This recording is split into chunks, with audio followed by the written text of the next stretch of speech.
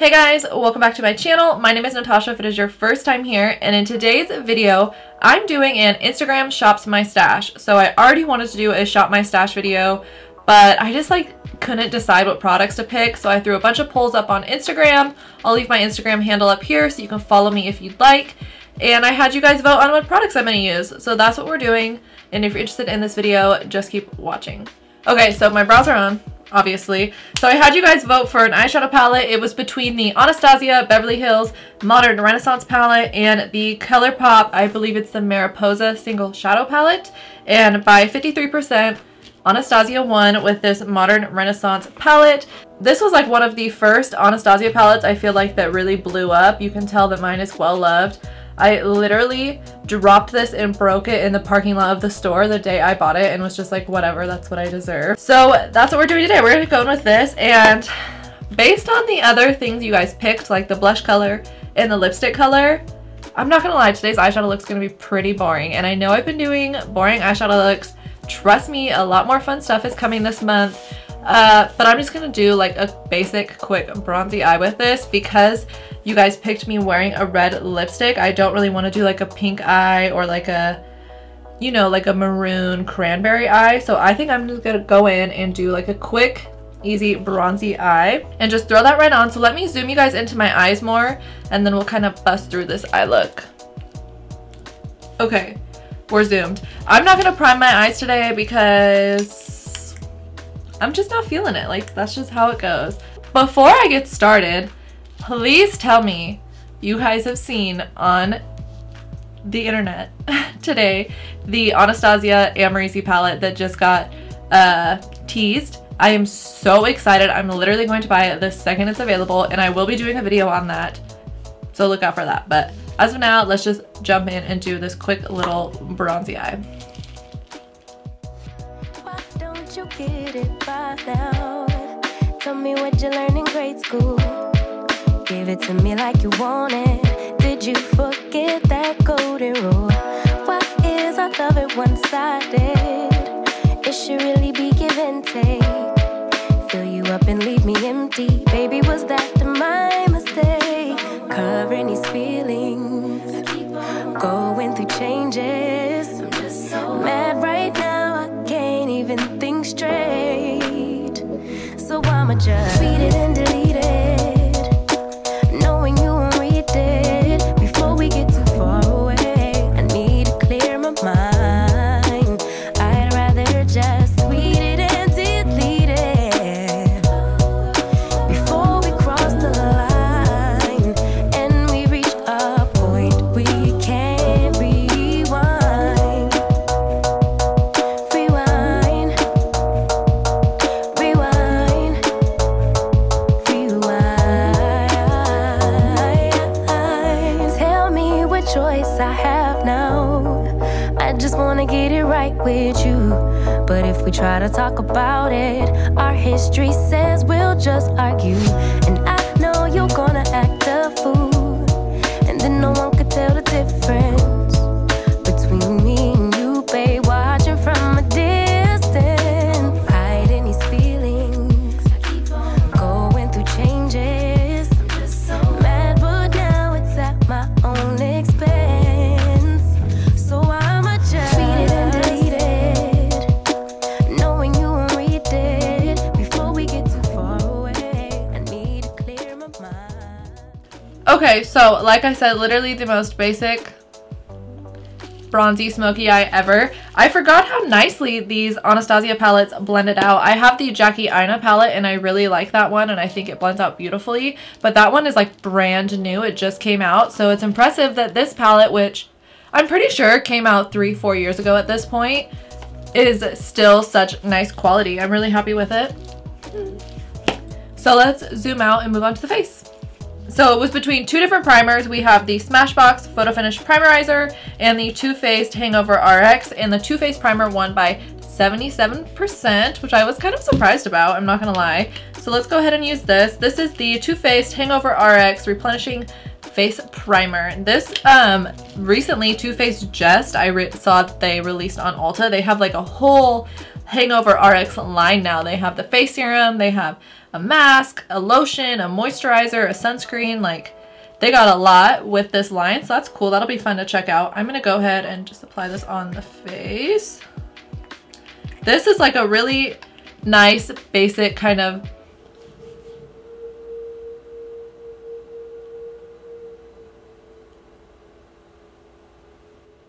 Did you hear that? I'm like a fucking werewolf or something. That was weird as hell. This is just like a really nice, basic moisturizing primer. I mean, it smells so good. It smells like toasted coconut, summertime, but it just adds like a nice tacky base, a nice like moisture shot to your face, which I feel like everyone can use when they're doing their makeup. I don't think that this primer really like makes your makeup last longer or like fills in your pores or luminizes, anything like that. I think this really is a replenishing, moisturizing face primer. So if you're a little bit more dry, or if you're just like, I need just a shot more moisture, I would go in with this guy, and it smells so good. So next is foundation, and I had you guys vote between the Flower Beauty Light Illusion Foundation and the Fenty Beauty Hydrating Foundation, and the Fenty Beauty Foundation won by 62%. No surprise there. I had a feeling that this one was going to win. Okay, I'm gonna clip my hair back real quick as we go in with some foundation. Oh my god, that looks terrible. Okay, so the Fenty Beauty Pro Filtr Hydrating Foundation. I really like this foundation. The first time I tried it, I was a little iffy on it. Like, I think that I was expecting more. Like, I just had these over-the-top expectations for it. But I do really like it. It is a nice hydrating. It has a natural finish to it. I would not say that it has like a dewy finish to it at all. It's definitely more of just like a natural, not matte, but almost a natural soft matte finish. You don't need too much. I definitely pumped out way too much. All right. And to start pouncing that out with my Ego Tools Perfecting Blending Sponge. I love this sponge.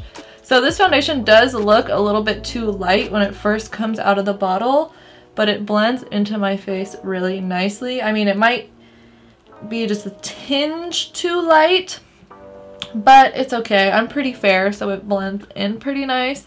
And that's the nice thing about Fenty as well, is that there is, I'm pretty sure 40, if not more, shades for each one of her complexion products, like foundation and concealer, and that is amazing. So I should definitely be able to find my shade, but I think that this blends in pretty nice. What do you think? Let me know in the comments down below. So for this eye portion, I had it mainly fast forwarded. I can't decide whether or not I prefer having just like when I'm watching a video, for instance, like I can't decide if like I prefer when they do their eyeshadow. Like if it's a basic look, I kind of prefer if I just watch it fast forwarded. But if it's like cool colors or something that requires like a little bit more skill, I like it to be slowed down. Let me know what you guys think in the comments down below of how you feel for like mainly eyeshadow is what I'm talking about here. If you prefer the eyeshadow just kind of be sped up, you just kind of want to know what colors I chose, or if you want a more like in-depth, this is why I'm doing this, this is how I do this is what brush I use for eyeshadow. Let me know. But this foundation is really nice. It has a nice medium coverage, I would say. It has kind of like a strange smell to it. It smells like powder. And I know that's like doesn't make sense, but like think of like a powder compact. Like almost like a grandma-y powder compact, like old makeup. And that's kind of what it smells like to me. You know what? The closer up I'm looking at this, the more I think it is a little bit too light for me. It's making me look a little ghosty, which is fine. I will just bronze up a whole lot, but in the summer I'll have to get a darker shade because the shade will not work for me. Does it look like I just got whiter, like I just got more pale from the foundation? What do you think? Okay, that looks pretty good for foundation. Let's move on to concealer. So for concealer, it was between the Jouer Essentials Concealer and the Too Faced Born This Way Multi-Sculpting Concealer. And the Too Faced Multi-Sculpting Concealer won by 57%. And now I'm a little afraid this concealer might be too dark. It might be a little too yellow for what I'm looking for today. I do really like this concealer. It is definitely more full coverage. I wouldn't say that I reach for it like on a daily, but when I'm trying to do a more full coverage look, this is really nice. All right, now I gotta hit the under eyes real quick. I need like a very little amount of this concealer on my under eyes because it is so full coverage, and I almost feel like, I don't want to use the word heavy, but it is almost a little heavy for my under eyes. So I like to go in and take just a tiny bit of it and kind of move it around where I want it. I'd rather just tweet it and delete it. And then I'll take my sponge over it. Before we cross the line. And this is a good tip too if you ever feel like you always end up with like too much product, or you're getting really creasy, or it's getting weird, is I always take the doe foot and I like, okay, so I pull it out and then I make sure to like wipe as much product off of it as possible. Then I'll go in really light-handed under my eye, do just a little bit. So it looks like a lot because it's super pigmented, but it's not. Then I go in with like a little brush and I kind of, or you could just use your finger, and you kind of move it around and place it where you want to be first. And this will help increase the coverage you're getting too with smaller amounts of concealer, because the sponge kind of pulls in a little bit. That's just how it goes. It sucks in a little bit as it's placing a little bit. So with the sponge, you're going to kind of lose a little bit of product. If you go in with your brush first and place it exactly where you want it to be, and then go in with your sponge afterwards, you're going to get a more seamless and more flawless finish, and you're going to be able to get more coverage with less product, and you'll have to deal with less creasing and less, you know, just that like heavy makeup feeling under your eyes. And we reach a point Okay, concealer is on, foundation is on. I look so flat right now. Like my face looks, I look a little crazy. So let's go in with some bronzer. For bronzer, I had you guys vote between the Wet n Wild Bronze and Contouring Palette Duo and the Colourpop Coconut Beach Gone Coconuts Collection Bronzer and the Colourpop Bronzer 1. So that's what we're going to go in with today. This is from the Coconut Collection, and this is in the shade Coconut Beach. I actually haven't used this yet, so I'm excited. It's a nice medium toned, a little bit cooler, I would say, bronzer. So I'm going to go and bronze up with that guy. It is a matte bronzer. I go back and forth with how I feel about the Colourpop pressed products, their bronzers and their blushes. I do really like their blushes, but sometimes with the bronzers, like, I don't know if I think the coloring is a little bit weird or what. Maybe I need some space, need somewhere else to go, to release, to relax, to let my emotions flow. But for now, I tweet it and delete it, knowing you won't read it before we get too far away. I need to clear my mind. I'd rather just tweet. Okay, we are all bronzed up. Next is for blush, and I had you guys vote between two blushes that were the same formula, but they were just in different colors, and they are the NYX Sweet Cheeks blushes. I had you guys vote between a matte yellow blush, which is what I really wanted to win, and a wine colored blush, and the wine colored blush won by 61%. This is in the shade Citrine Rose, which is like a really wine rosy kind of glowy blush. I'm gonna add this on. I always forget how pigmented these are. Really pigmented, I always forget. Let's do a little bit on the cheeks here. I don't want to go too hard because I am, oh, I've already kind of gone too hard because I am wearing a red lip today. Ah! Okay, so I kind of went a little overboard with the blush right now. I kind of feel like the beauty lights are drowning it out. But if you ever go overboard with your blush, like I just did, so there's a few things that I like to do. One, I like to go in with a clean brush and kind of just start blending it out a little bit. That helps because the brush picks up a little bit of it, and you're not, while you're blending, you're not adding more. There's nothing on the brush, so you're just blending and working with what you got and kind of cleaning up what you got going.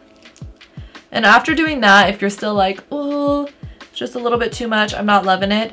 Go in with your sponge or your brush that you did your foundation with and kind of just lightly pat over it. You could take like a little bit of powder on a brush and that helps like diffuse it more as well. This is our base so far. It's cute. I'm liking how it's going.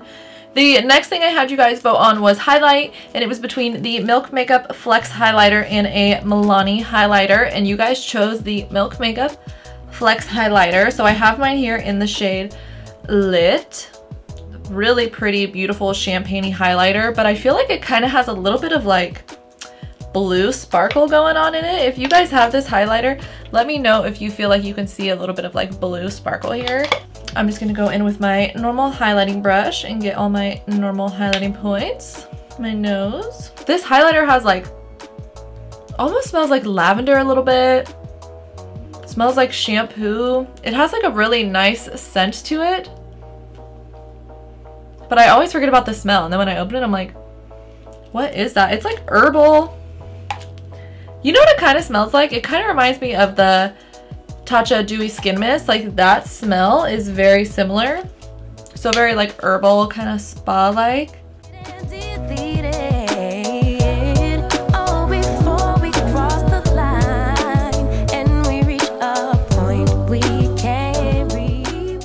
Cute. Okay, I am going to set my face, throw on some mascara, and I will be right back to finish off the look and do my lip. Okay, we're back. I went ahead and put on some mascara, set my face, set my brows. Let's move on to the lips. I had you guys vote between a nude lipstick and a red lipstick, and you guys voted red lipstick by 53%, which it was pretty close. Like I was like, what's it gonna be? And the red lipstick I put up was the Charolette Tilbury Hot Lips 2 Red Hot Susan. This is like a nice burnt orangey brick red.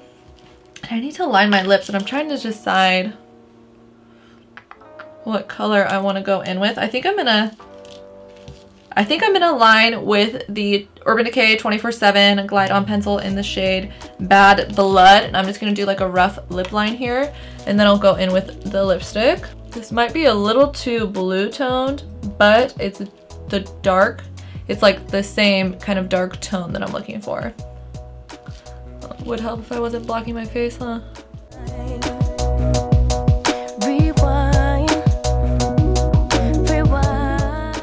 Okay, my lips are lined. I'm gonna go in with the lipstick. Ooh. Yeah, it's definitely more fiery red than the lip liner I used, but I still just needed a little bit of a guide. These lipsticks smell so good. It's like a sweet vanilla mint almost. I love these lipsticks so much. These Charolette Tilbury Hot Lips lipsticks, you know the shade Angel Alessandra is like my holy grail nude lipstick, but just in general, the formula of these lipsticks are so good.